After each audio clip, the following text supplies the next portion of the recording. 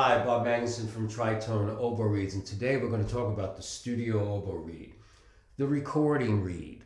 It's very different than a reed that you would use in a live performance. Since COVID, many people have been recording. I've been doing this my whole life. I've been a studio musician, recorded many TV commercials. You've heard me play before. You just didn't know it was me. So I have my own studio. I do a lot of records, and I record all the time. I have an online recording business. Anyway, we want to talk about microphones for a minute. There's all types of microphones. Microphones can tend to make the oboe sound very bright.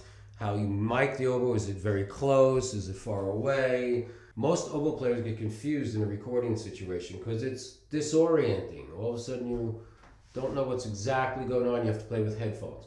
Okay, the one main thing I want to explain before I do a demonstration is the crow of an oboe reed when I'm doing a recording is far different than a live reed. Listen to the smaller crow.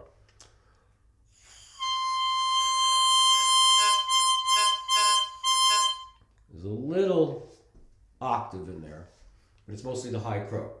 Now,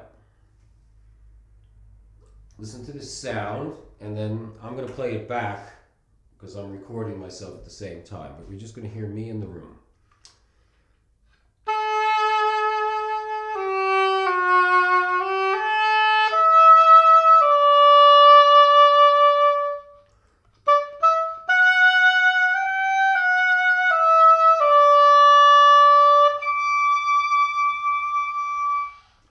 Okay, and I'm not blowing hard. It's a gentle reed, and it plays good in all registers. And it's going right into this microphone, a little to the right. And that's how you do it. And I'll play it back now, so you can also hear it in a recorded situation.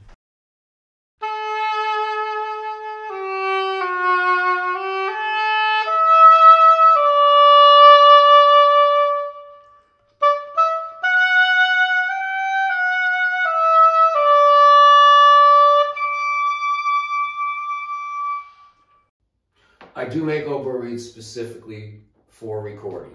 So if that's what you're into and that's what you're doing, please write me and I can share my recording oboe reeds. Thank you very much for watching. Good luck in all your endeavors.